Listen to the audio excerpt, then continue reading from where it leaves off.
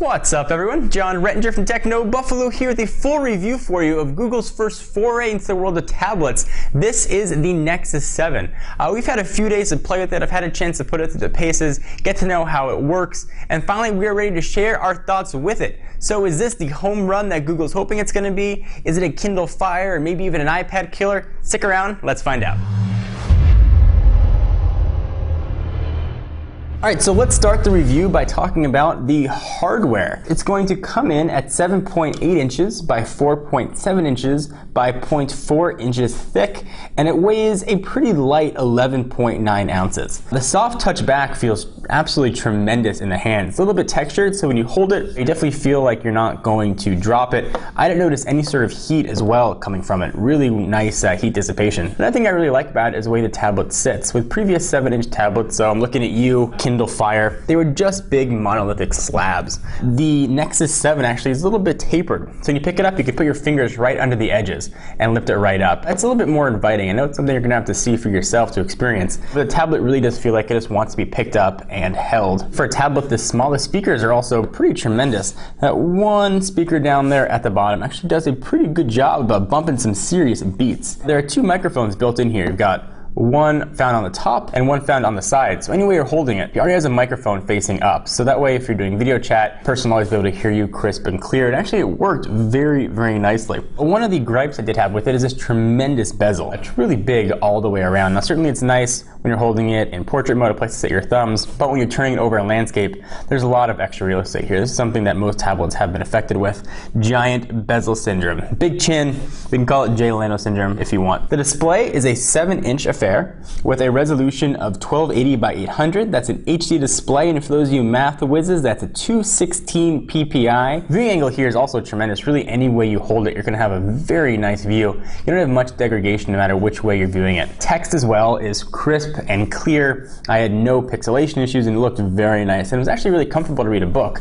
I'm not the biggest fan of reading books on backlit displays, but this one actually worked very nice and didn't hurt my eyes. Tegra 3, as we've seen with other tablets, is extremely capable, and this guy is no exception. It handles everything that we threw at it, and it handled it greatly. It's got a Tegra 3 quad-core processor clocked at 1.3 gigahertz. Giga RAM, it's going to come in two configurations, 8 gig or 16 gig. Video playback was extremely smooth, even at 1080p clips. I was able to open applications and run pretty intensive games without any sort of stutter. Any Android lag that we've seen in the past is completely gone. I attribute that to the combination of Tegra 3 and also Project Butter found in Android 4.1. It is just blistering fast to use. So if you're worried about Android lag or other tablets you've used, maybe something that had honeycomb, worry not. This is going to be a really quick experience for you. NFC is also a nice addition. If you want to pick up the Nexus Q, for example, you can just rub this guy over the top with the Nexus Q and you can pair it. If you want to use NFC for other options, you've got that available as well. Wi-Fi only, no cellular data here. I would have liked to have had a cellular radio built in here. Now certainly I know that would have added to the price point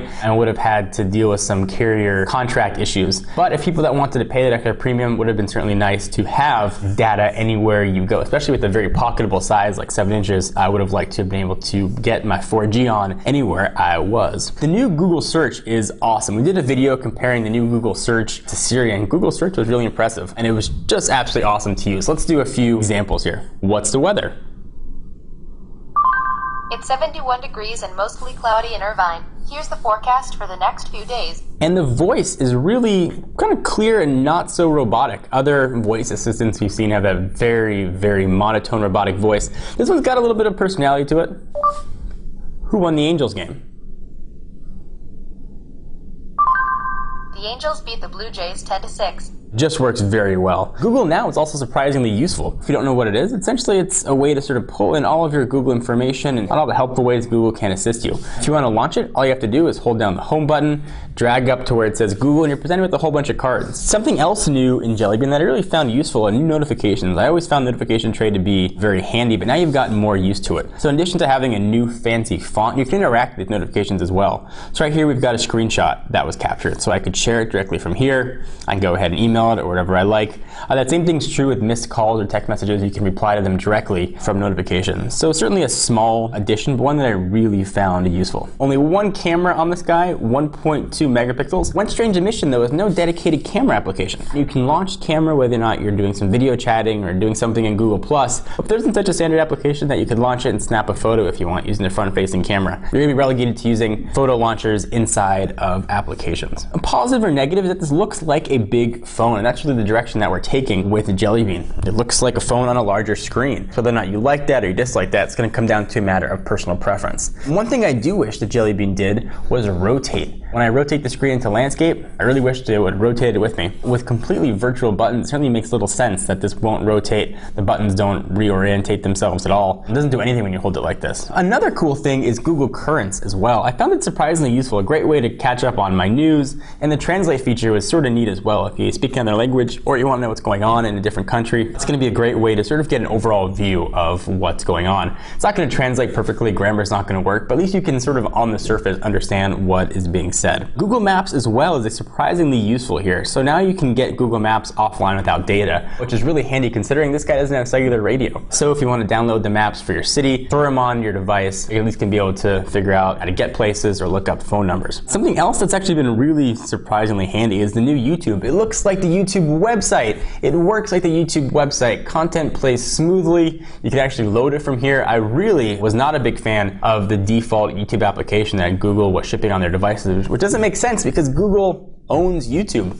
The iOS experience was far superior, but that has definitely been rectified here in Jelly Bean. So if you're a big YouTube watcher like me, you're gonna be really happy with what Google's done. Let's talk about performance. Really good. Everything worked very smoothly as I mentioned earlier. There's no Android lag. Everything I threw at this, it handled perfectly. I didn't have to close applications. I didn't have to do any application management. I didn't have any stutter when playing 1080p videos. Again, there's no lag. I ran it through Quadrant and I got a score of 3,572. So that's lower than something like the HTC One X or the Asus ePad Transformer Prime, but still is a very capable tablet. Powering it is a 4,325 milliamp hour battery. Google's claiming 8 hours of battery life. We got 7, and that was on brightness turned down to a moderate level and just while playing video. So you're not going to get that full 8 hours that was advertised, but you might get actually close to it. One of the big problems with the device, though, it might be for some, is local storage. Limited to 8 or 16 gigs might not be enough for everything you want to do. A micro SD card slot would have been very nice. Now, Google's touting the ability to stream content, so you don't have to store stuff locally,